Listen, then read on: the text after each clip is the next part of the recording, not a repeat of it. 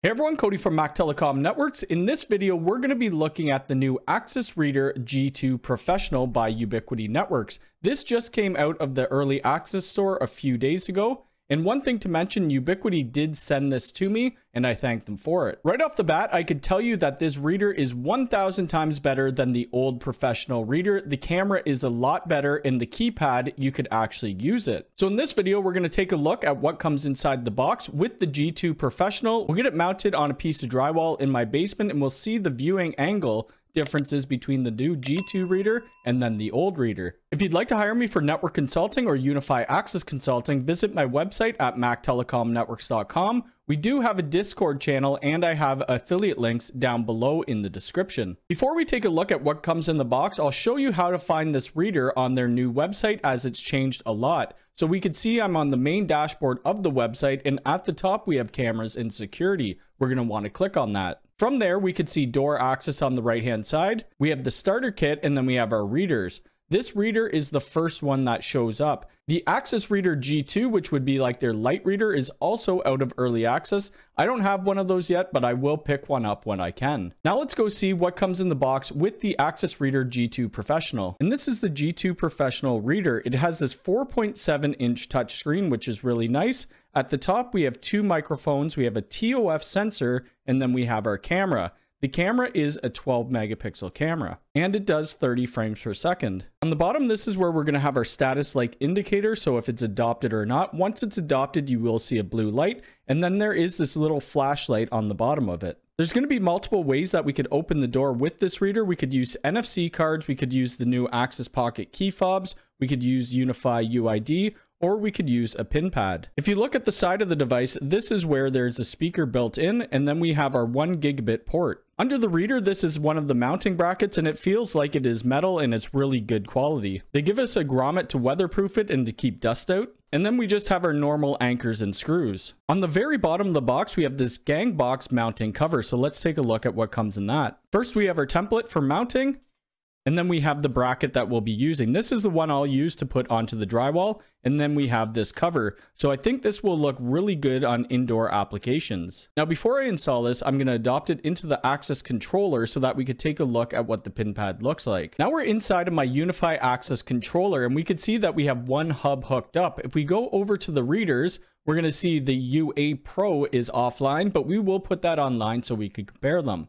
At the top, we have the UA G2 Pro, and we're going to click to adopt. Now the reader is online. Let's click on it and see some of the settings. So we have our overview. It's going to show us which door it's connected to. And then if we hit this little play icon, it will show us the video. So let's do that. All right. And this is the live view from the reader as of right now. And we can click to unlock. We could have our microphone and we could listen in. Obviously, this isn't the best viewing angle because it's just sitting on my desk, but we will look at the viewing angles between this reader and then the first generation. This one is ADA height compliant. Now, under our settings, we could change the door name. We could change the direction if it's an entry or it's an exit. And then we have our access methods. So we could do NFC card and we can do PIN. I'm going to select the PIN. And then under advanced, we have show doorbell on screen. So there's a little doorbell icon that we could swipe up, and then it will call us to let the person in. And this will have our display brightness, volume, and detection sensitivity. Now, a few more settings within Unifi Access. If we want it to record our video, we need to select that. So we need to go to our settings and then to system. Under the system, we have recordings, and this is door unlock recording. I have video and audio. You could do only video or you could disable it altogether.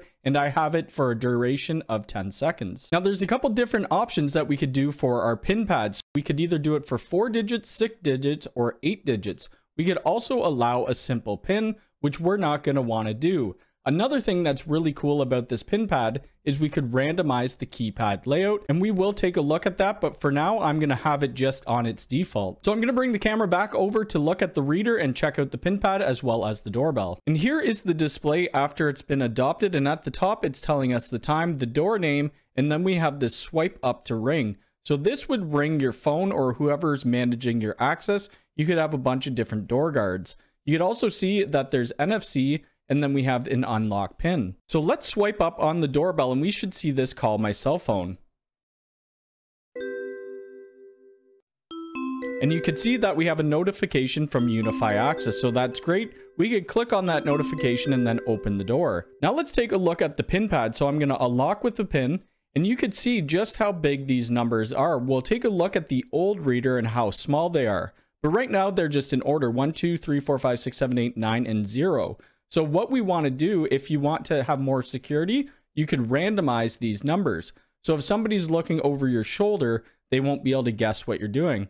So I'm going to click on the randomization and then we'll take a look. And this is what the randomized numbers look like, which is great for security. It can be a bit of a pain in the butt, but security should be the most important to you. Now I'm going to hook up the other one and we'll compare the different sizes of the pin pad. And this is the first generation reader. Let's click on the pin. And you can see that the pin is a little bit smaller on this reader. I do prefer it on the new professional reader instead.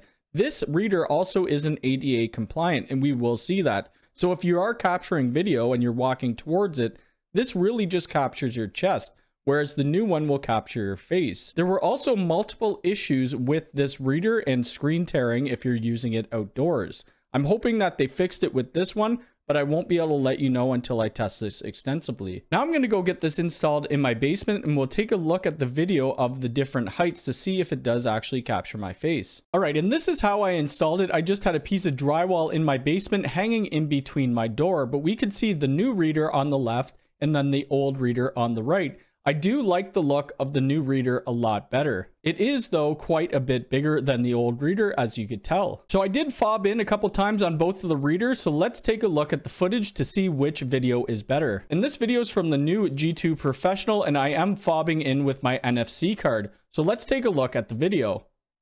We could tell here that we could see my full face and pretty much my whole body and my ugly rack, which I need to redo. But now let's look at the old reader. And this is the video footage from the old reader. We can't even see my face at all. All we could see is my chest, which does us no good for the video capture for our security. Now that's going to be it for this video on the Access Reader G2 Professional. And what do I think about it? Well, I really do like it. That new camera makes it worth the extra money. The Access Reader G2 Professional is $359 USD, and the original one is $299. The one thing that I'm going to have to test out more is this reader outside to make sure that it doesn't have any issues with the screen, and I will follow up with another video or a short about that later on. If you have any questions about this video, please leave it in the comments below. If you like this video, hit the thumbs up button. If you're new here, please subscribe and hit the bell icon. All right, thanks.